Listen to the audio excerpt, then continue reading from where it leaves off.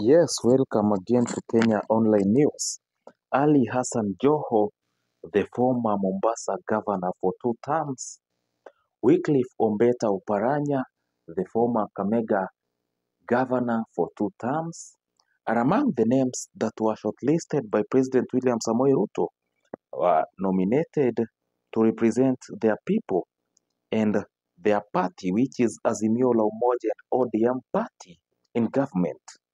William Samoei Arap Ruto has now fired those corrupt cabinet secretaries, those people whose records are not clean. Remember, Wycliffe Oparanya faced some opposition after it was alleged that he was involved in a scandal which made him acquire billions of property using public funds.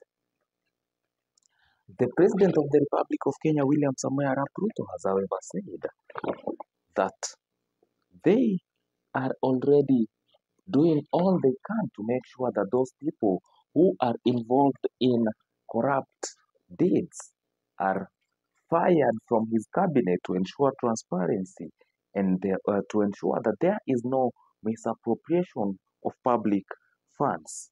Don't forget to subscribe as I give you the latest news updates.